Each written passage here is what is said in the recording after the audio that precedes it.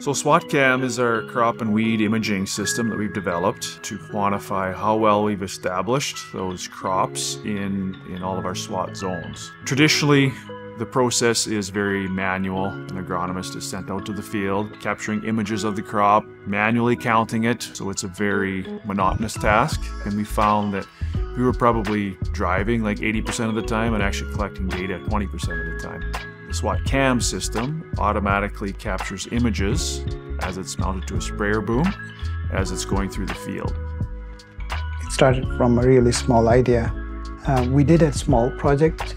In that project, we did a pilot study that if we can use images, real-world images taken from the field and do some detections on them, like crops and weeds, or if we can discriminate between different types of weeds. The results were very good.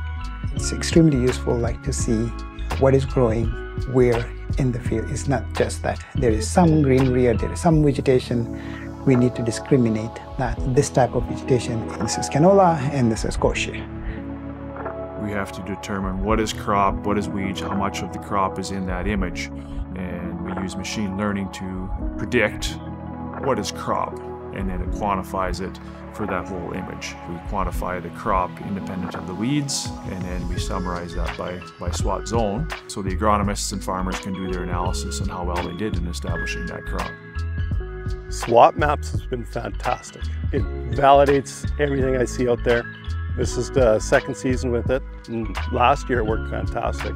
We had issues with seed treatment, we had issues with cutworms, we had issues with flea beetles, and it was able to ground truth the areas that were really poor, and it makes it easy for me.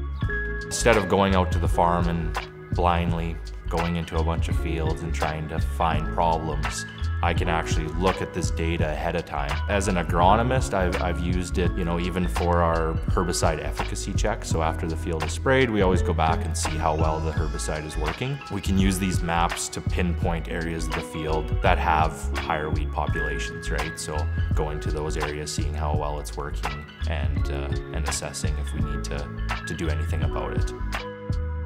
The main thing that the students are working on is to train machine learning models for different crops, for different weeds. Then what we do is we ship the models to Crop Domestic, and then they apply it in the fields. They look at the results of those things and see where they are failing, and then bring those edge cases to us, and we use them to improve the model. So it's an iterative process. The biggest thing when talking with our service providers is their biggest challenge is they don't have enough time, they don't have enough manpower. And I think that SWAT CAM addresses both those needs perfectly. They're able to get thousands of pictures of a customer's field corner to corner. They're able to do plant stand counts. We're able to take those plant stand counts, and if they've done variable rate seeding, they're able to compare those zones to see how they're reacting with each other. It makes a lot of sense to them, right? Some of these products are close to 20 bucks an acre. In the past, they've been spraying it on the whole field. If all of a sudden they're spraying it on 10% of the field, that's a lot of dollars. To have that data across the whole farm, in every field and every crop, is very powerful information. As we work with the farmers and agronomists, we're just finding more and more uses for it.